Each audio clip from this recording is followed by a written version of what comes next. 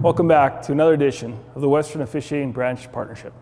Today we're going to discuss some of the roles and responsibilities of the linesman. Linesmen play an important role in the officiating team, not only through their judgment and awareness, but through their communication and game intel to ensure the referees have the best opportunity for success.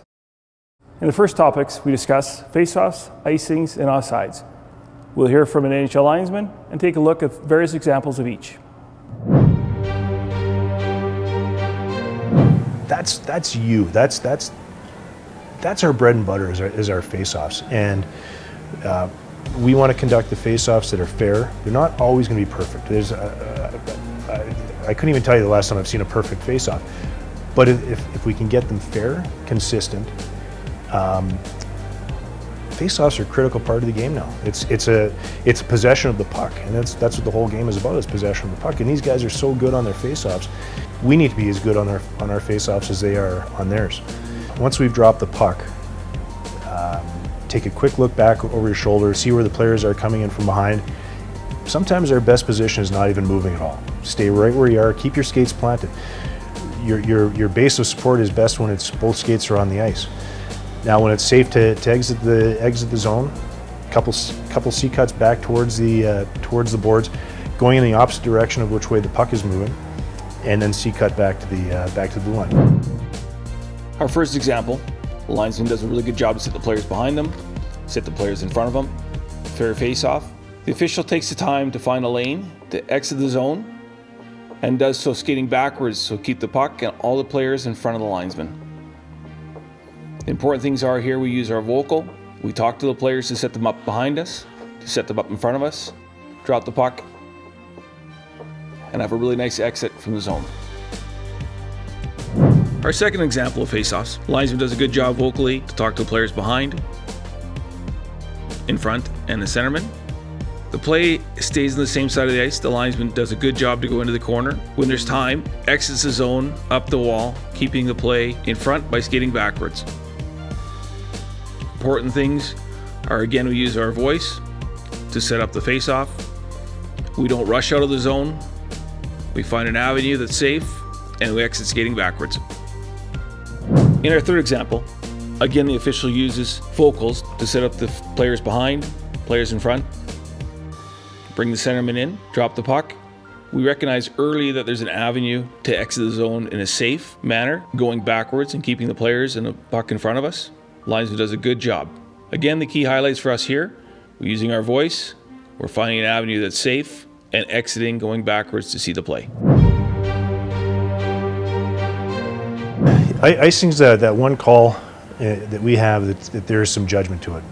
Offsides, it's obviously black or white. Icings, there's a little bit of judgment to it. So the key with the icing is being connected to the play the entire time, seeing it from the point that the puck is released off the stick, being aware of the on-ice strength of the teams, following the play all the way through the ice. Don't ever disconnect from it. Watch what's going on with the goaltenders. The goaltenders coming out. Being aware right from the start of the play to the end of the play. And with the speed of the game now, and with how quick the shot happens and deflections can happen, you need to stay connected. Our first example of icing, the front linesman doesn't stop the blue line, recognizes that icing has been initiating, works hard to stay connected to the play and get down towards the goal line, to have a good sight line to call icing. The important component here is the linesman's worked hard to get down towards the goal line and have a good view of the play. Example number two, the back linesman has done a good job to recognize the puck is shot from behind the red line.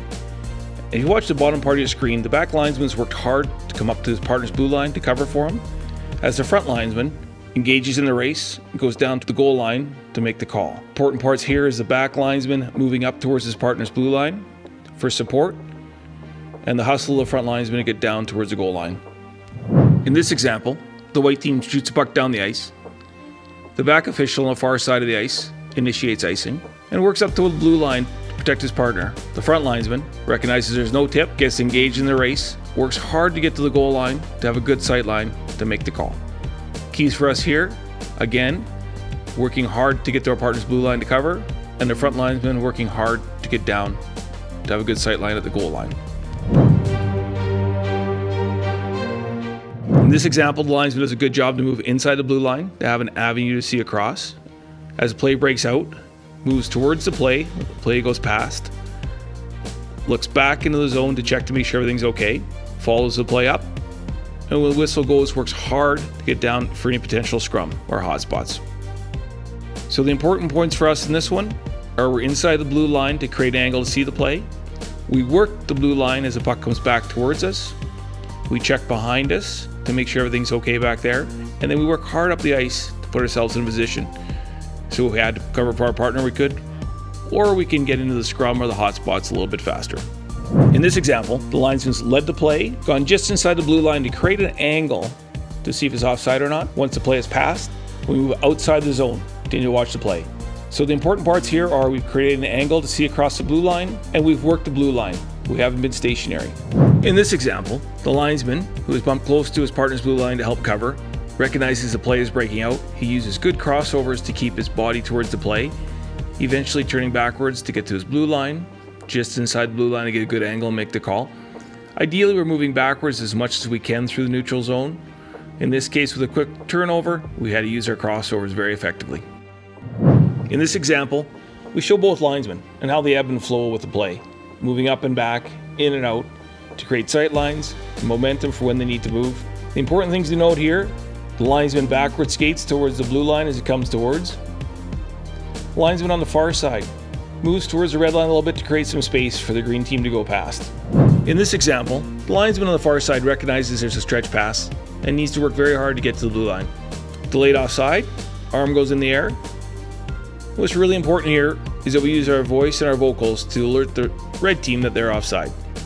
In this example, the white team passes the puck from deep in their own end to the far blue line. So what's important here is the linesman in the front reads the play, reacts to the play, and puts himself in a good position on the blue line to make a good call.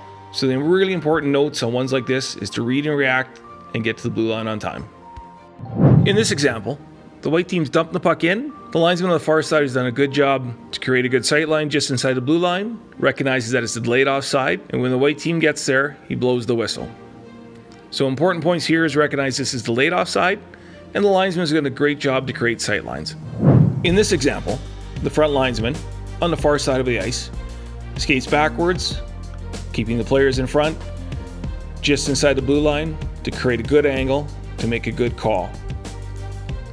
Partner on the near side of the ice comes up the ice to provide support in case the official on the far side gets pushed in. Some great examples of some important aspects of being a successful linesman. Now we're going to talk about awareness and the important role it plays for both the linesman and for the officiating team. We talk about awareness, we talk about both during play and throughout stoppages. Good awareness gives the linesman the opportunity to position themselves in the right areas during stoppages.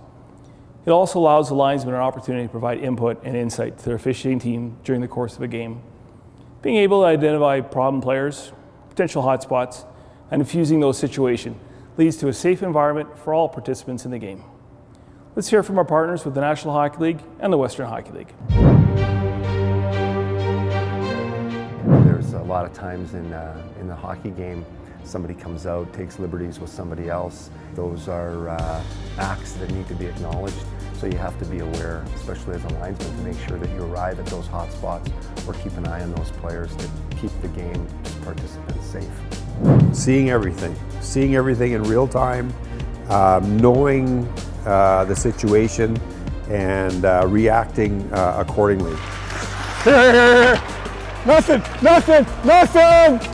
There's no bigger component on the lining side of the job description as an official as to being aware of the situation at all times. Stop! Hey, we got it! Stop! A linesman has a heightened sense of awareness and is great at the job. He doesn't react to the situation unfolding in real time at that moment. He is actually reading it 2 plays ahead. Linesmen to referees, talking to the referee when you're on the line. You see the last one? You see that last one? The trip? What do you think? Watching the play down deep. Hey, this guy's on the ice, he's coming on the ice, he's next up. A linesman who's really aware in his job and as good as his job reads the play. He's ahead of the play, the pass, where it's going to go, the altercation, who the 2 players. That kind of a component in a young official is super critical. It is the definition of a good linesman and a great linesman is his ability and his awareness that he has out in the game. Some really good points in how important it is to have awareness as a linesman. Great linesmen have the ability to diffuse situations, communicate effectively with players and coaches, and in the end, a great linesman enhances the game by making the referee's job easier. These are all great skills to work on in your upcoming games. We wish you the best of luck in your upcoming games, and we'll see you soon.